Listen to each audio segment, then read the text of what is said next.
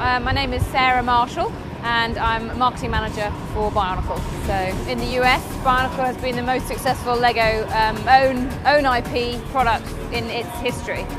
We've probably sold around 250 to 300 million toys by the end of this year. And 2003 is a particularly exciting year for us because we've got the new toys, and plus we've got the video game, and there's also a direct-to-video release from Buena Vista, who are doing a story based very much on Bionicle, but sort of from a different perspective. The game itself encompasses a lot more than this year's toys.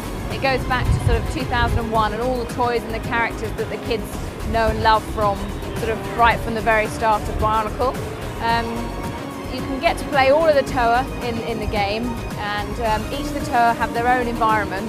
So there's a fire, a water, an ice, an air, a stone, and a sort of an underground.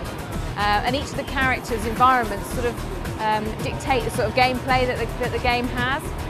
For example, Tahu, the fire guy, he's very at home on the lava, so he can sort of surf down the lava. And then the snow guy, he likes to snowboard down the mountain as fast as he can, so there's a lot of replay there for the kids. The game's aimed at about 8 to 12-year-olds, so the kids can replay and try and get the best times. And then there's a mixture of sort of that fast adrenaline levels, and there's also the running around, picking up things, collecting things, and battling against all the enemies. The combat was an interesting one for us because we didn't want to do sort of direct hack and slash, because that's not really what Bionicle's all about. It's about being a bit smarter than that. So what we've tried to create with sort of special effects and in the game is elemental power. So it's about throwing elemental blasts and charging up, but still giving the kids that feeling as though they've had a fight. You know, they still have that satisfaction that they've been battling against enemies.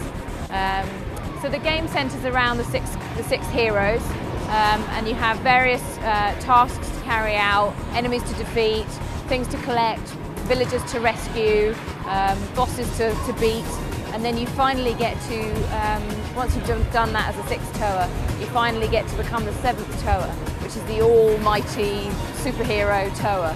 And he's a new character for this year.